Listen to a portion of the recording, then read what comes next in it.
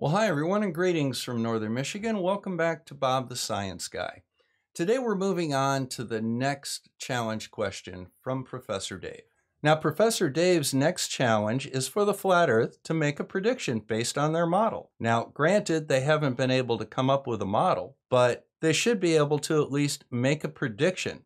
Where will we look to find the planet Venus 4 years in the future? When is the next total eclipse of the sun visible in Europe going to occur? And what is the path of the shadow of the sun? Science can easily do that. Can the flat Earth? Let's find out.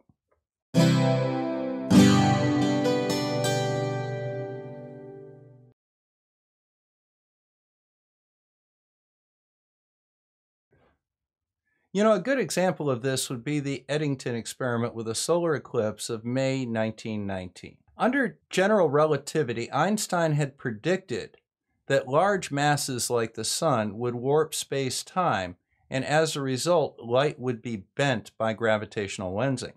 So what Eddington did was he mapped the stars in the area where the solar eclipse would occur. And at the time of the eclipse, he went down and took a photograph of it. And here it is. This is one of Eddington's actual photographs, and as you see, he's got the stars mapped out. Now, Einstein's theory of general relativity predicted that something as massive as the sun would warp space-time and cause a bending of light called gravitational lensing. So as you see, here is an actual location of a star, and here is the light coming from the star. It's bent by the sun and comes to Earth in this line. Now, an observer on Earth would see the star up at this location. This is very similar to the geometric versus the apparent horizon, which is why we get looming. But this is basically an illusion or a mirage out here where we see this star.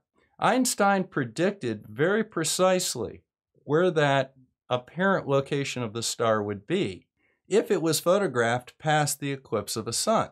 And here is one of the actual photographs that was taken of the eclipse in May of 1919. Prior to the eclipse, they mapped the location of these stars. And when the eclipse came and the sun was in this position, they identified those stars on some photographs and measured to see whether or not their position had changed.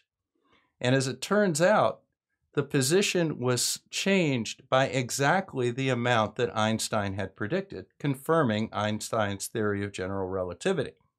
This is what science does. It makes predictions and then tests those predictions against reality. And in this case, reality matched the prediction, which indicated that our understanding of the process involved was correct. Number 3, here's an idea. What if you were to actually make a prediction with your model? Like any prediction. You know, those things that you have to do in science for it to be science? Pick any celestial object, a planet, a comet, a star. Now pick any time in the future, and using only the flat Earth model and nothing else, tell me where it will be at that time. Well, sure. The astrolabe. Now, before you go any further, the astrolabe was invented about 1,000 years ago, and it was designed to work on an Earth that they knew was spherical. The challenge is for you to use your flat Earth model to make this prediction, not rely on something from the globe like an astrolabe or a sextant.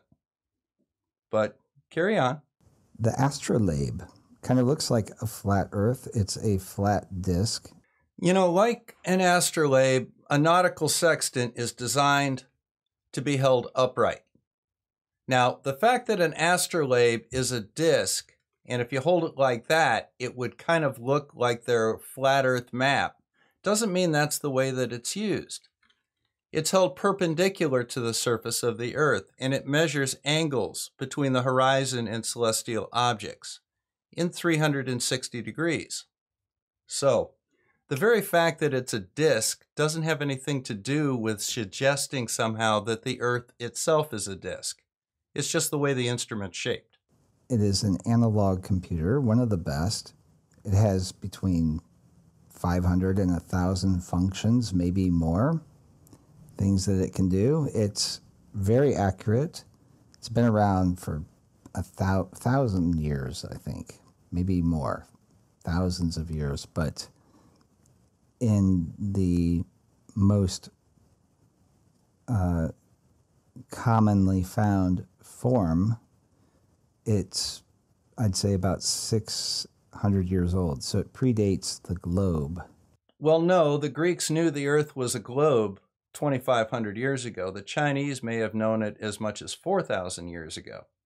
So I don't know where you're coming up with this idea that something only 600 years old somehow predates something that's at least 2,500 years old. But that must be flat Earth logic for you. The Erdapfel, you know that thing? That's your model, the first one. And when it was made in 1492, it was incorrect. Okay, just a quick correction. This is the oldest surviving globe. It is not the first time mankind realized the Earth was spherical. You know, think of Eratosthenes, who measured the circumference of the Earth with the shadow at Alexandria. That was working on knowledge that was already established on the shape of the Earth. So even at that time, which was well before the Common Age, the Earth had been known to be spherical for hundreds of years, all the way back to the time of Plato. So to suggest that when they manufactured this particular globe in 1492, somehow that was a new thing, it wasn't. The shape of the Earth had already been known for thousands of years prior to this particular globe being made. It's simply the oldest one that we still have in inventory. It shows the continent of, Europe and part of Africa and Asia out of proportion. It's not to scale. Now, the reason I say that is we're told that Eratosthenes found and calculated with great accuracy the circumference of the Earth. Well, it was the path of the sun around the equator, found to be approximately 40,000 kilometers. It was very, very close. Eratosthenes determined the circumference of the Earth on a great circle that went from Alexandria to Cyrene, which is modern-day Aswan. It went north-south. The equator goes east-west. It has nothing to do with the equator. It has nothing to do with the path of the sun. What it had to do with was the fact that at the summer solstice, the sun was directly over Cyrene, and when he put a vertical stick 500 miles north in the ground, it cast a 7-degree shadow. And since there was 500 miles between the 2 points, and 7 degrees is approximately 1/50th of a circle, he was able to calculate the circumference of the Earth on a point that passed between those two cities. It had nothing to do with the equator, and it had nothing to do with the movement of the sun. It was the position of the sun at noon on the solstice. If you're going to quote science correctly, which involves reading more than just the headline of the experiment. You have to actually understand what the experiment involved. And that path, I agree, is pretty close to that based on what we know. And that would denote a certain scale and distance proportion of the land masses that were verifiable in 1492. Okay, once again, you don't understand what Eratosthenes did. Eratosthenes basically determined the size of the spherical Earth. It had absolutely nothing to do with the size, location, or relative proportions of the land masses on that Earth. It was simply a blank ball of X kilometers in circumference. Portion of the land masses that were verifiable in 1492. I don't think that the Erdapfel approximates them very close at all. I think it's very poor. And I think as a predictor, as a navigational tool, it would have been pretty much worthless compared to an astrolabe, very much worthless. So let's take a moment and talk about an astrolabe. An astrolabe does one thing and one thing only. It measures the angle from the horizon to an object in the sky. The fact that it's useful for navigation is to tell you how far away you are from the equator. And an astrolabe is only accurate to about 1/4 of a degree. So an astrolabe would get you probably to within 15 miles of your target, whereas a sextant will get you to within 1 to 2 nautical miles of your destination. But in order for either of them to work, you have to have an accurate map and a way of determining your longitude. An astrolabe, a sextant, very accurate. And very much spherical Earth-based navigation devices. Now, once again, your challenge is to use your flat Earth model to predict an eclipse of the sun or a position of a planet.